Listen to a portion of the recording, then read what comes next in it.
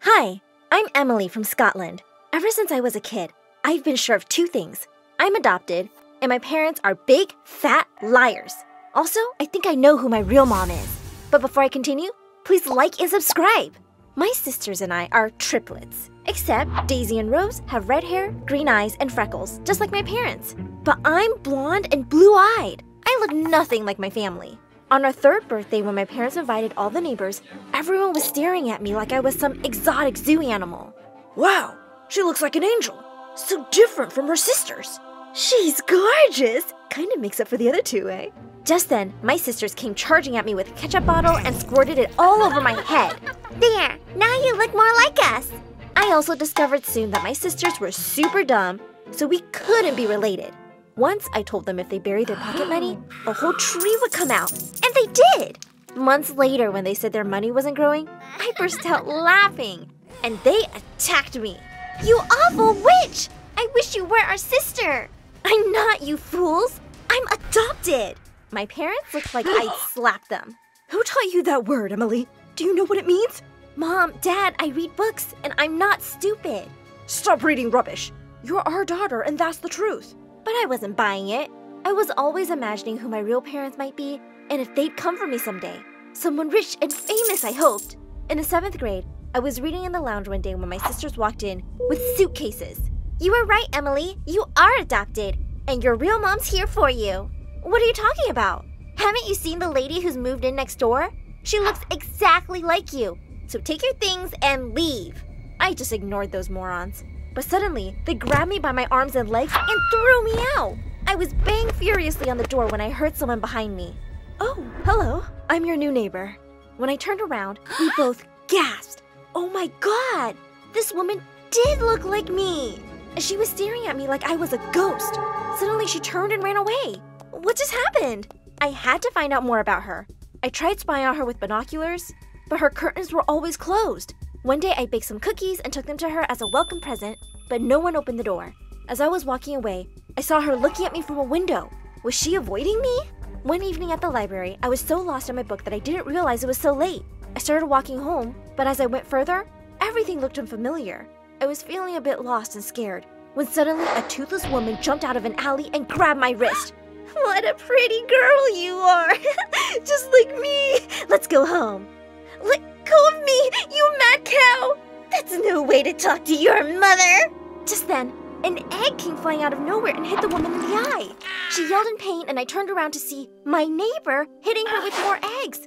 The crazy woman ran away cursing us. I thanked my neighbor for saving me, and she said she'd take me home. As we were walking back, she suddenly spoke. I'm sorry I ran away that day. I was just a bit startled because you remind me of someone. I'm Gladys. Just then, Gladys saw the book in my hand, and it turned out she was a huge Shakespeare fan too. She invited me in for dinner, and we talked about books for hours. This woman could totally be my mom. The next night, I'd just fallen asleep when I woke up gasping as water hit my face. Wake up, sleeping moron! The neighbor's here to take you away! Wait, what? I ran downstairs and peeked into the study to find Mom screaming at Gladys. Are you crazy? Emily's our daughter. We don't want you to talk to her. Just stay away from her, lady, or else. Now get out of my house. Gladys ran out in tears, and I was stunned. What weren't they telling me? Could Gladys really be my mom? The next morning at breakfast, as Mom and Dad were acting completely normal, I snapped and pushed my cereal bowl off the table. Are you just gonna keep lying to me forever? Why was Gladys here last night? And what are you hiding? I already know I'm adopted. So why can't you just say it? Is she my mom? You are not adopted! You listen to me, Emily. I don't know what that woman's been telling you, but she is crazy. You are not to go near her ever again. Understood? I kicked my chair aside and stormed off. Gladys hadn't even told me anything, but I was surely gonna ask her now. That night, once everyone was asleep, I climbed out my window and landed softly below. The second I turned around, I screamed and fell back in fright. Mom was sitting on a lawn chair, trying to kill me with her cold stare. If you don't stay away from Gladys, I'll tell the police she's dangerous and I'll get a restraining order. If you don't want me to do that, I suggest you climb back up that window right now. I wasn't gonna argue with her. She looked like a psycho. I had no chance to meet Gladys because Mom was watching me like a hawk. But thankfully, summer break ended soon, and I could finally leave the house. My sisters and I had joined a new middle school, and as soon as we entered the building, Daisy and Rose suddenly pinned me against the wall. Just stay away from us here, okay? Don't tell anyone that we are related to you. I was about to spit at them when suddenly a bunch of boys surrounded us and pulled the two away. Why are you tomato heads hurting the prettiest girl in the school? You want us to throw them in the trash, Goldilocks? I told the boys to let them go this once, and my sisters gave me death stares as they stormed off. But these boys were just stuck to me like glue all day. They were offering to carry my bag, make my notes in class. At recess, I excused myself for the bathroom and sprinted off to the library instead. I needed some peace. As I walked in, I bumped straight into someone with a tall pile of books, and I saw who was behind them. Gladys? Emily, what are you doing here? It turned out she was the school librarian. Oh, I'm so happy to see you. Listen, I really need to know what you and my parents... No, Emily, stop. I can't talk to you. I think it's best if you stay away from me. I'm sorry. And with that, she hurried away. Arr! I was losing my mind. But I wasn't giving up so easily. I went back the next day and walked up to her desk. I won't ask you any questions, I promise. But can we please just be friends again? I'll only talk about books. Gladys slowly smiled at me, and after that, we started hanging out every day. My dumb sisters would never set foot in a library, so I was safe. And I would slowly get closer to Gladys and the truth. One day she invited me to play, so I told Mom I'd be working on a science project with my group, and we spent an amazing evening together. Later at dinner, I told her about the shy boy Jonas in my class I wanted to ask out on Valentine's Day, and she smiled. Of course, you have to do with the Shakespeare sonnet. There's nothing more romantic. Thanks, Gladys. Later that night, I practiced the sonnet in my room. Shall I compare thee to a summer's day?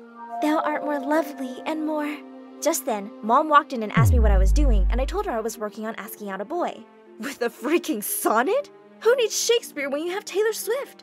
Just say to him, if you could see that I'm the one who understands you, been here all along, so why can't you see? You belong with me, you belong with me. And she was doing dance moves that made me laugh so hard. Mom was funny. Let's go shopping tomorrow, and I'll buy you a dress to knock this boy's socks off. We did, and we had such a fun time together. I came home with bags of clothes and shoes, and my sisters' faces turned as red as their hair. I had to admit, I was enjoying this two moms thing. And, well, I did ask Jonas out simply by saying, "Want to go out with me?" And he said yes. That was easy. A few weeks later, I heard a loud tap on my window at night, and Jonas was standing outside. I let him in, and we started making out in the dark. Just then my door flung open, and someone came flying at us, knocking us down to the ground. What are you trying to do now? Kidnap my daughter? Mom, get off of him! It's just my boyfriend! Oh my God, I'm so sorry. I saw someone walking across the garden and I panicked. Come downstairs, boy. I'll give you a cookie. But Jonas screamed like a little girl and ran out the window at lightning speed. I was so mad at Mom for scaring him off. When I told Gladys all about it the next day, she said, "Oh, you and Jonas can always come to my house whenever you want to, hang out." We took her up on the offer one evening, and she let us in through the back door. As we went to one of the rooms upstairs and started kissing, my eyes suddenly fell on a photo frame. It was Gladys with a toddler, who looked so much like me. Was it me? She gave me up when I was 2 or 3 years old? Why didn't I remember anything? Just then, I saw something much worse. The curtains were freaking open, and someone was staring right at us from my house. My stupid sisters! They grinned at me and ran off immediately. Oh no, no! Seconds later, I heard screams from downstairs. I ran downstairs to find Mom and Gladys rolling around on the ground, pulling each other's hair. I told you to stay away from my daughter! She's also my daughter! Why don't you let her decide? I think she likes me more. Just stop this, you guys! I need answers, now! All you need to know is that I'm your mother. No, I am! Oh my God! I need DNA tests from you both! And they both refused and started fighting again. This was ridiculous. I charged straight at them and I pulled a few hairs out of their heads. Ow! I'm getting the test done, and then I'll know. As I was running out the door, they both screamed. Okay, I'm not your mother. I turned around in shock. Now suddenly they both weren't my mothers? And finally, they started telling me the truth. My mom said that I was her sister's daughter. We both had kids around the same time, but she fell really sick after giving birth to you. And she made me swear that I never let you know you're not mine. And you are mine. Emily, you're my blood. My eyes welled up when I found out my real mom was gone. And who are you, Gladys? Suddenly, she broke down into tears. I had a daughter who looked just like you, but she had an accident a few years ago, and when I met you, it felt like I had my baby back. I tried to stay away from you, but I couldn't. That night, I came to ask your parents if I could adopt you, and of course they refused. I just miss my daughters so much. As I looked at them both, I realized they'd both lost people they dearly loved, and I could make them both hurt a little less. I love you, Mom, and I'm sure you're as good as Mom as my own would have been. And Gladys, I love you too, and you can always think of me as your daughter. Well, now I finally know who my real mom is. And I've got 2 really amazing ones too. And turns out, I am related to my sisters. They're just my dumb cousins now.